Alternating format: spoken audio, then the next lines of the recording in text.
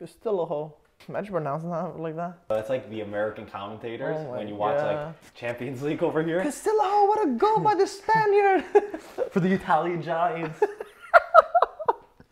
That's like the American starter pack to watching Serie. Oh my god. Okay. You mean Calcio A? Calcio A. What is up, everybody, and welcome back to Italian Football TV. We're back. We're back. If you're new on this channel, you might not even remember how we always did our review shows like this.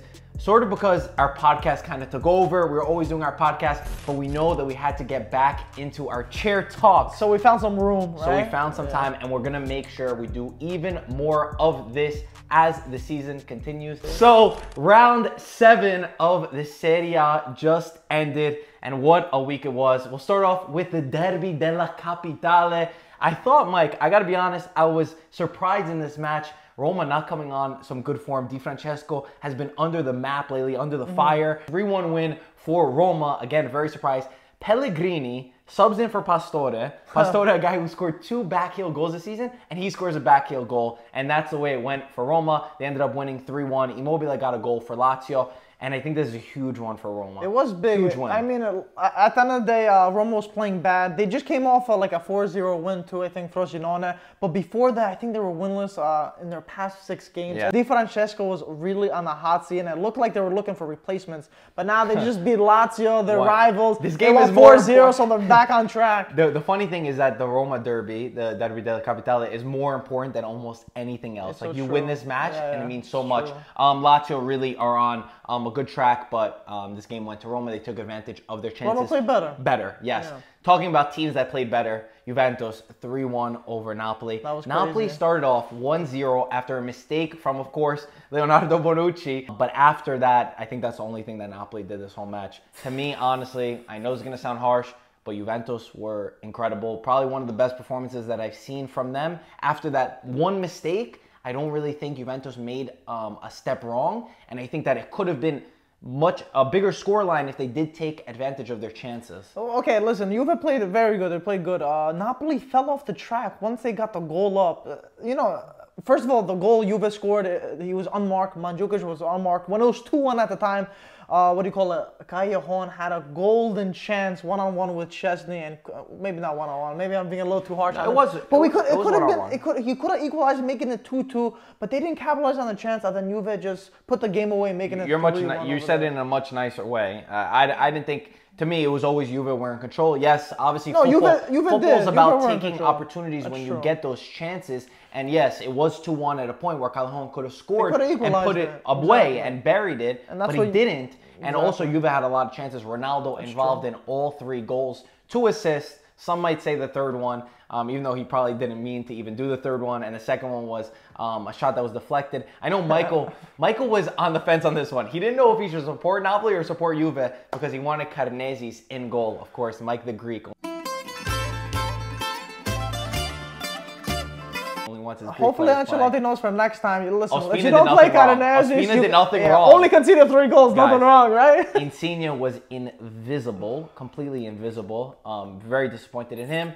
And then Ancelotti after the match, he actually said something funny. Oh my God, he's hilarious. Juve fans were apparently booing him, which obviously we didn't realize. But he said, I advised them to go comfort themselves with the 2003 Champions League trophy, which was Ancelotti. He definitely has a Twitter account. He's definitely a troll on a Twitter account or something. But for Napoli, 6 points is the lead at the top already for Scudetto. I know we have some questions later, so I'm not going to jump into that. Is a Scudetto over? Because I know that we have that question. But again, Mandzukic proving how important he is. Cancelo, incredible right back, who was a huge signing for Juventus. And all in all, this looks like one of the best Juves that we've seen in a long time with a lot of confidence. But guys, let me remind you real quick while we're in the middle of this, before we move on, we will have a podcast tomorrow where we'll go into depth of all the games. This is just like a little touch, a little antipasto for what the Serie was. And then if you want to hear more, we'll have on our podcast with Antonio, who's already calling us going crazy because he's excited to talk. Next thing, Marotta, he left Juventus. We'll just throw that in real quick.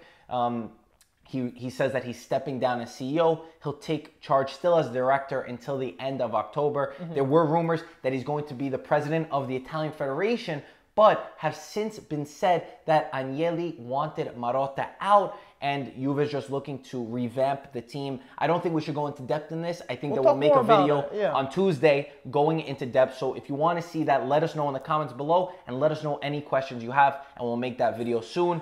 Lautaro Martinez scored on his first shot. He scored his first goal for Inter. He's not going to be a gabigol like everybody was saying. This is great. Look, Icardi could stay in the bench, and they finally have another striker that could take over with him, and Icardi could get some resting time. Inter are in 4th place now, which is good. They needed this win. Come in the Champions League, well, not really simple, you know. It could have got ugly, but they did finish off 2-0, and the Champions League is coming. I'm excited for that one. Me too. So many jam-packed matches. I want to hear what Peter has to say on his preview for the Champions League, and also for Cagliari, I would say that Barella had one of probably the standout game for Cagliari, but all in all, we'll dive more into this game with Peter on the podcast. Federico Chiesa did something that we're pretty disappointed about, and of course we have to address it.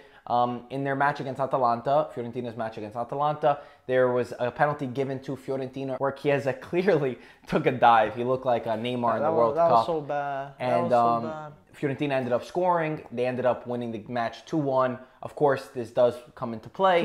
2-0, I think. 2-0, sorry. 2-0, yeah, you're right. Disappointed in Chiesa. He was, criticized last week for constantly, complaining against the Inter. And I stood up for him because I didn't think that he was complaining too much. But this time, even though he's our young Italian player, whatever, when you do something wrong, you deserve to suffer the consequences. Why isn't VAR checked? Number one, right, Mike? That's okay. Look, show them the shirt that we made. We made this shirt for moments like these. And VAR fanculo. Yo, come on. Like, they even asked, Gasperini said, why isn't VAR looked at? Why isn't VAR looked at? Mike, there's only one thing to say. Right here, guys. VAR fanculo right here. Pull your mic out. Pull your mic out. Oh, do you guys see him? Hopefully you guys see him. There we go. But, yeah, we made these shirts. Pretty funny. A lot of people like them, actually. But I just want to talk about Chiesa a little bit. He has so much talent for that, Zuri. For Italian football, he doesn't have to do this stuff. You know what I'm saying? I agree. And why didn't he? Okay, he did it. It's a mistake. You should stand up and be like, listen. You should stand up and say it. And be like, listen, it's not a penalty. I made a mistake. I flopped, and that's it. What about same thing with Dosena? I don't remember his name. That he scored for freaking Cagliari. He hit his hand against Inter. Yes. Hit his hand and went in. VAR obviously came in clutch and pulled it away. But this guy is the captain of the team. He goes, takes his shirt off, goes, celebrates, and goes nuts.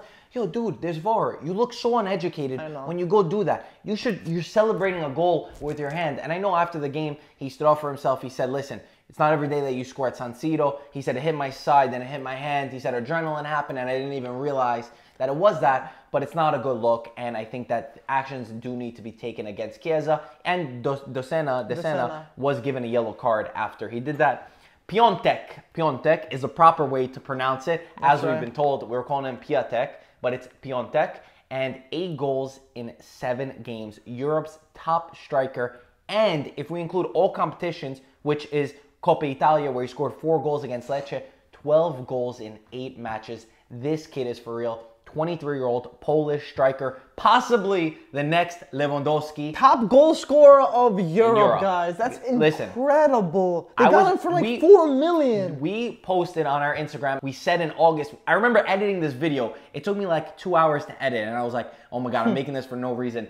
It has a reason, because I could go back to that video. Everyone was making fun of us for hyping this kid up, and I was a little bit scared that he was going to be a fluke, but he is not. He's a killer. Scoring in one of the hardest leagues in the world. Their president of Genoa already said, first second that I saw him, he said, I watched him play one time and I bought him. I think 4.5 million euros. And then he said, watch how much I sell him for. There's Juventus, there's big teams in Europe already wanting him. Gazzetta says that Juve are making contacts to try to sign him. Do you think he's going to stay till the end of the season? 100%. You he think needs so? to, yes. Okay. Parma, Gervinho is on fire. 3 goals in 5 games. This guy says, I love Italy. I love the competition. I love this country.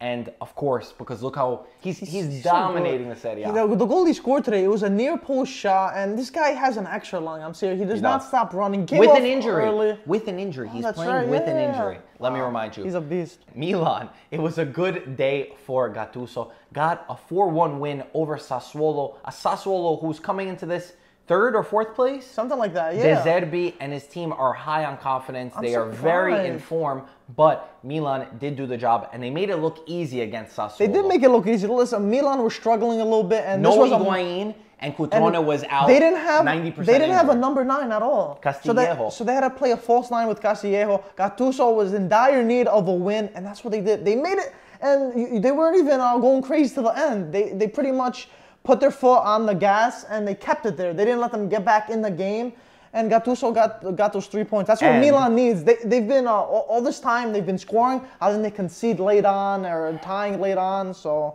this is refreshing to see from Milan. And Kessia's goal was just brilliant. He started on one side of the pitch and ended it up on the other. Let's go to some questions from Twitter. NY Juve says, who will Juventus end their streak? Who will end Juve's streak? Ooh. I think that it'll come down to one of the Milan clubs at the end of the day. I don't think that Napoli do have enough, but again, it's very early on in the season. Tim asks, will Lazio ever get out of Roma's shadow? Mike, what do you got to say to that? Dude, it needs time. I mean, look, Roma's they're not in their shadow. I really don't think they're in their shadow. Listen, Lazio's okay, you can say historically they are, but you know, in the coming seasons, Inzaghi's a good coach. They have great players. They kept Milinkovic-Savic. They just need time, and they need more money coming around through the club. Todd has been doing great things for them. I think if you give them some time, they'll take. No, they have a good team. They have a good team. Mike rambled on that was that a one. run-on. No Paid says, what does Bepp's departure mean for Juventus? What will be the transfer strategy from now on? To be honest, Marotta was the CEO of Juventus. He stepped aside as a director. He was in charge, obviously, of signing players, and there's a huge list, and we made a post on it, of all the players that he signed for cheap. I mean, we made this team that he made for 300 million and change. Which is just ridiculous. And the amount of players we had to leave off, Vidal, Sturaro, Padoin, all the legends that we had to leave off was just incredible. No Paid again, he gave another good question. He says, should Milan fire Rino and get Conte? I would say no. Not now. Not now. Or wait for this season to be over. Thoughts on Lautaro Martinez's first goal? We said that. Are Juve already champions? No. Come on, it's way too early. It's not even 10 rounds. People get too excited. Like, anything could change. Anything could happen. And can Parma finish in top 10? Ooh, that's a bold one. I think they can. Listen, this is a team. I say 11th, maybe 12. I don't know about 10. So many Juve questions. Last one. Sette Numero says, is Juve currently the best team in the world? I say yes, but they need to prove it on the pitch. It's the first time that they have the best players in almost every single position. They're playing well. They have confidence. There's a synergy around them. Statistically, they're the only team that's won every single game in all competitions, which is ridiculous. And they're playing young boys, right? Bambini for the Champions League with no Ronaldo, too. Yes, so Ronaldo's out. We have Champions League coming up. We do have a podcast still coming. But if you guys do enjoy these quick little videos that give a brush on the Serie A, leave a like, leave a comment, subscribe if you are new. And also, if you want to copy your calcio merch, ItalianFootballTV.com. We only have a few. Guys, we're running out of these Vadafanculo shirts. We're going to put it in the description if you want to pick one up. If you want to, head on over there. But please jump in the comments, the community. IFTV is about community, so you guys got to be involved. Jump in the comments. As always, we'll talk to you soon. Ciao, ragazzi. Ciao, guys.